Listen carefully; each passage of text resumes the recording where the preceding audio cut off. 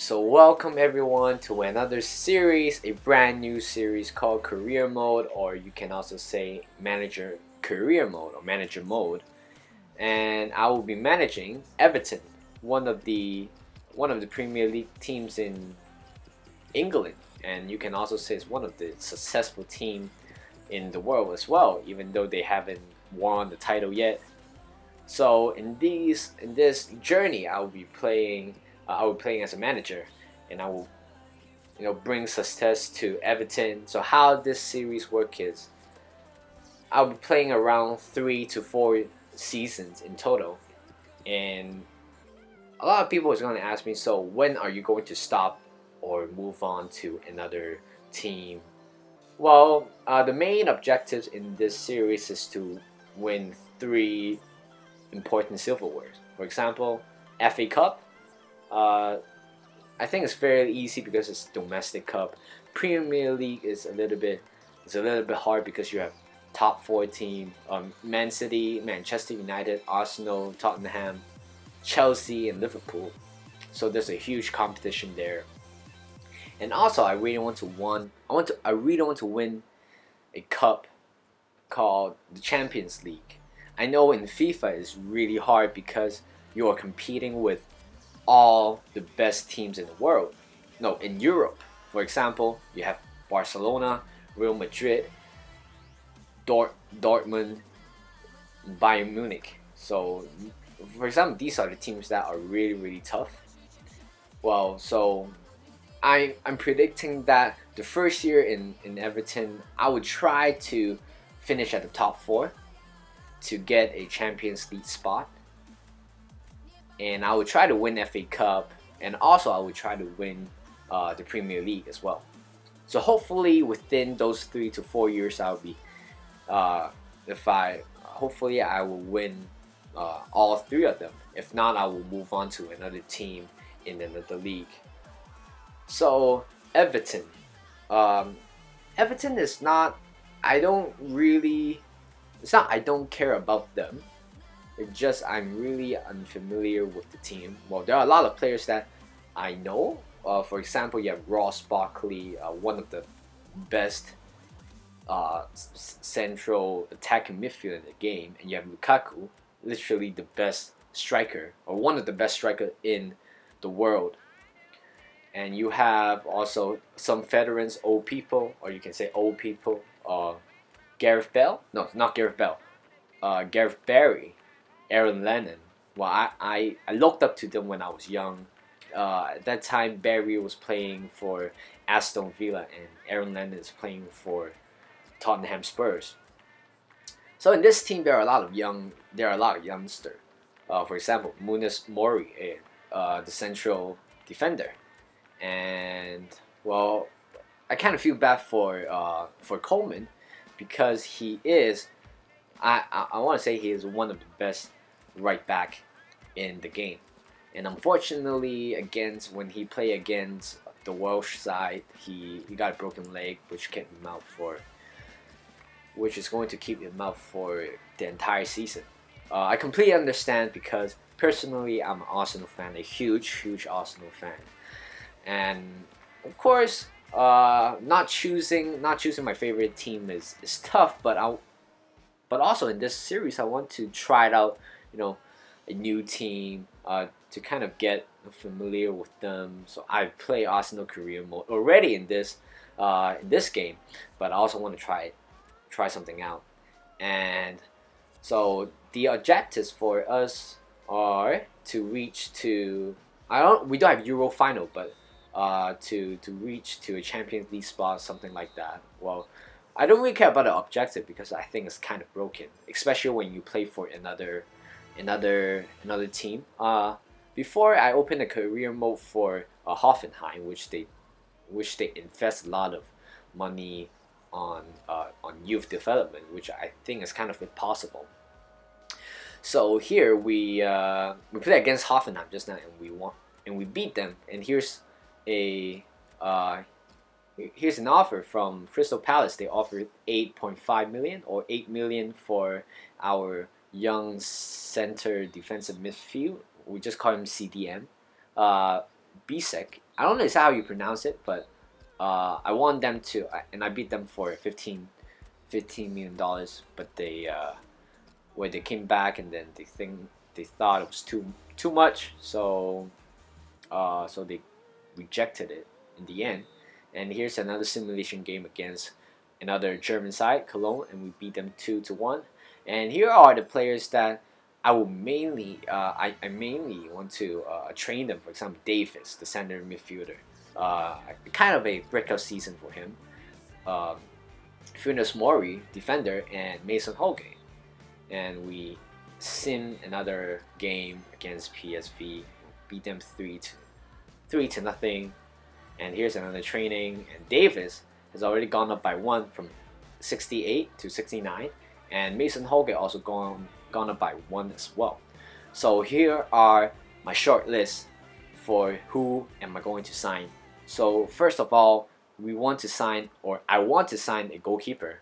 We have Joel and Scattenberg. Scattenberg, is that how you pronounce it? Scattenberg. 2 goalkeepers. One of them is a veteran. He recently moved to Everton for 5.5 million from Fulham. And you have Joel as well. We have 2. I would say a decent goalkeeper. They are both 76 or 67 or 77 rated. But I want to sign a goalkeeper who has the potential and who is young as well. So I decided it's either German Farman or Sergio Rico. So Sergio Rico is 81. I believe I scouted him, and then the final scouting report, he is 81 rated. Yeah, 81 or 82 rated. He is considered as a youngster. So he's going to cost us around $36 million, and our budget is $80 million. So I think it's a little bit broken in the transfer budget in the FIFA 17. I hope in FIFA 18 they will change it to a little bit lower, because it seems kind of irrational for Everton to have $80 million. So here's the first. Here's the player that I want to buy. Nathan Ake, the defender for Chelsea. He is 21 years old, 76 rated, and I think he's a good player. He can provide depth into our squad. So there are 3 right wings that we want to purchase. One of them is the star himself, Riyad Mahrez. He's going to cost us $60 million, which is very, very expensive. And we have Villarreal right midfielder or right winger, Samuel Castillejo. He's 21 years old. He's 81 rated, and I think he is going to be a very important player in our team. Well, obviously on the right side with Aaron Lennon, but he's getting old. His stats is going to reduce soon. And we also have Luis Vasquez from Real Madrid. He's 25 years old, 81 rated. He's also decent, but I'm trying to sign a player who is young enough to kind of provide strength to our team. So we have 3 options for right wings, but obviously Mahrez is not going to be one of them anymore, because he's way too expensive. $60 million, and we only have $80 million. So I'm going to give up for Mahrez, but now I'm going to mainly focus on either Luis Vasquez or Samuel Castillejo. So here's his stats, and also I want to buy Mohamed Dahoud from Gladbach, a German side. Well, because we have a lot of players who play CDM, and there's two players who can play CAM. But the thing is, I want to sign a midfielder who can play box to box, both defensively and offensively. Well, of course, we don't have that sum of money yet, but that's not our top priority. We just really want to sign a right wing, a backup defender, and a goalkeeper. So for the striker side, we are not really concerned about that because we have Lukaku, Valencia, Kone. Both, all of them are okay, but especially for Lukaku's fantastic. So we receive an email from Gareth Barry about his future of the club. He is deciding whether he want to retire or move on, but most likely he's 35 years old. Let's be honest. He is going to retire soon. So so here we offer money for Sergio Rico. RK he's going to sign for us, which is a good thing. $7 million. It's kind of cheap as well, and he has full potential. And we also receive a Real Madrid accepted the offer from us. We offer Luis Vasquez for $25 million, but his wages is way too expensive, around $125,000 per week, which is, I think, a little bit too much. So here we are going to sign De Hood, swapping with Bisek, but obviously it's not going to happen. So here's Castillejo, the youngster from Villarreal.